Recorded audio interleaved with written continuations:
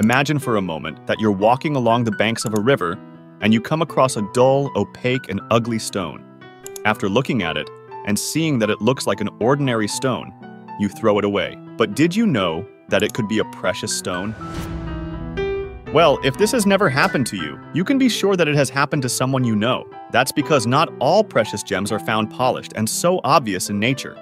That's why these gems need a little closer inspection to be found. Just to give you an idea, rubies, for example, are rare and very expensive stones that can be found in many rivers around the world, including the rivers in the region where you live.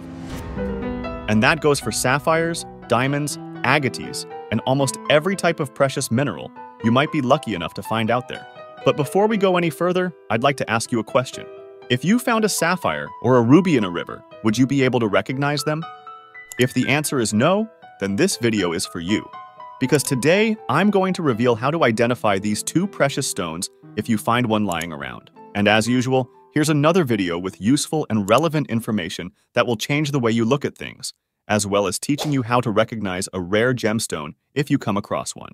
First, it's important to know that rubies and sapphires are the same type of mineral called corundum, which is composed of oxygen and aluminum and some impurities. This is the second hardest mineral in the world. It's only behind diamond on the Mohs scale, which means that corundum has a hardness of 9 moes, while diamond has a hardness of 10 moes. So in theory, rubies and sapphires are the same thing. The difference is that rubies are defined by their red color, while sapphires are defined by their other colors. And now that you know that rubies and sapphires are the same type of mineral, this means that if you find a ruby, you can certainly also find a sapphire in the same place. So almost everything you learn here applies to both rubies and sapphires. Another important thing to know is that rubies and sapphires are extremely expensive and highly valued on the gemstone market. But this only applies to high-quality stones, just like any gem, including diamonds.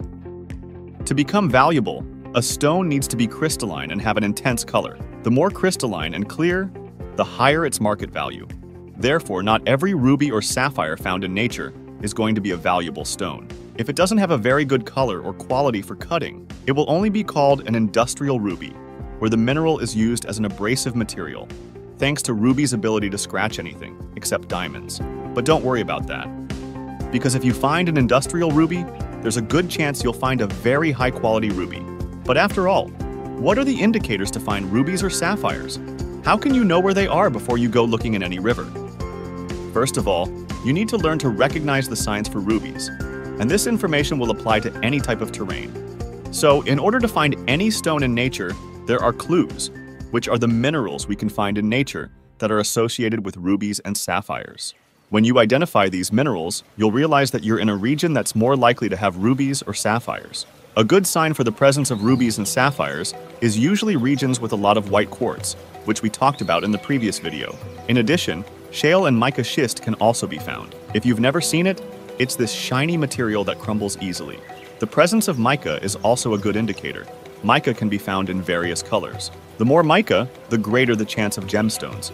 It is also important that you learn to identify pegmatite, which is a rock related to granite, made of quartz and feldspar. It is rigid, full of visible granular inclusions and usually gray in color. Depending on your region, there may even be huge walls of this material. Other rocks we can see are the aluminous gneisses. These are gray rocks that also look a bit like granite, but with long stripes. These rocks contain a lot of aluminum, which is the main element in the formation of rubies or sapphires.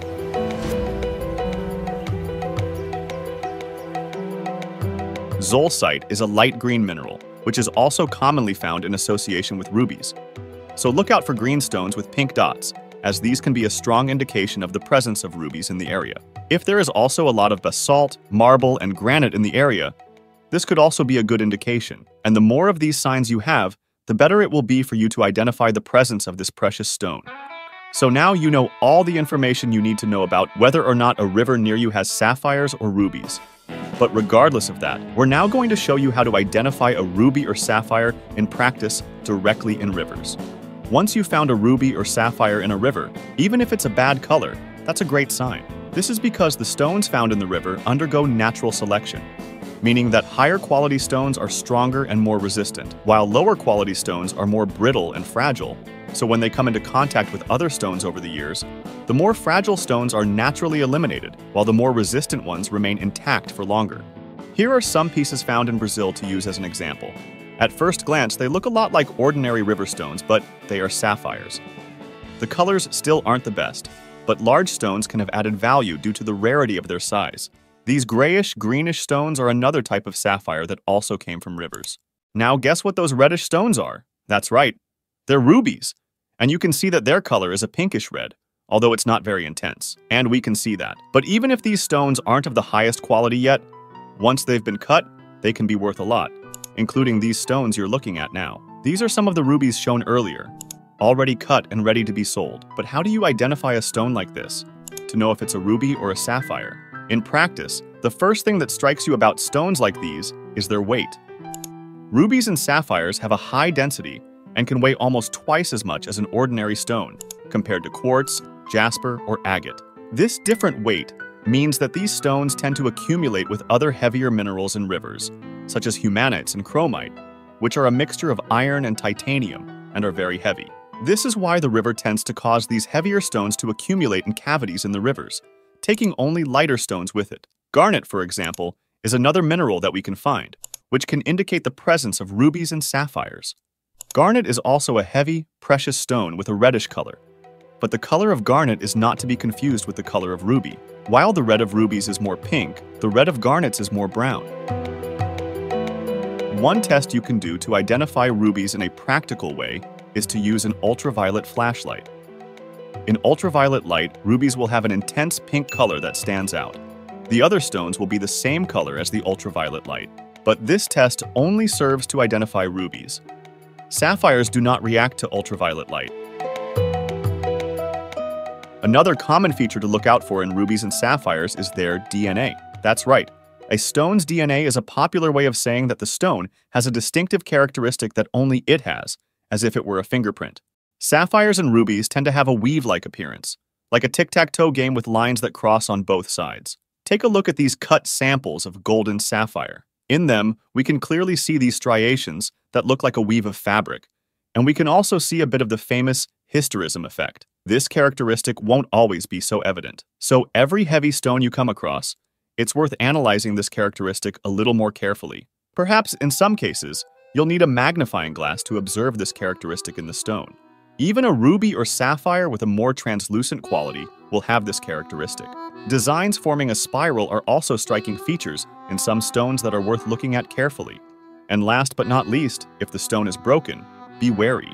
Rubies and sapphires are very resistant and hard, meaning they don't break easily. In addition, rubies and sapphires have no cleavage, and when they break, they are totally irregular.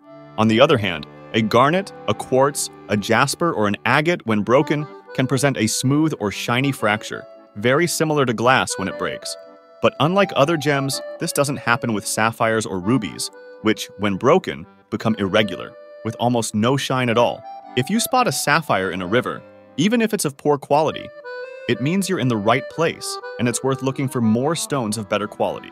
But the main thing if you want to find a ruby or sapphire is to learn to spot the signs, and this tip applies to any gemstone. So, if you want, I recommend that you go back to the video, get a pen and paper, and write down the topics in this video. And for those of you who are still feeling a bit lost, I recommend having a sample of some gemstones in your hands, because when you have the minerals in your hands and feel the texture, it's much easier to identify another similar stone in nature, even if they are low-quality gems. But before we continue, if you learned anything new from this video, don't forget to subscribe to our channel and comment on what you thought of it. Now moving on, did you know that as well as rubies and sapphires, you can also find fortunes in the form of jade stones? Then watch the next video.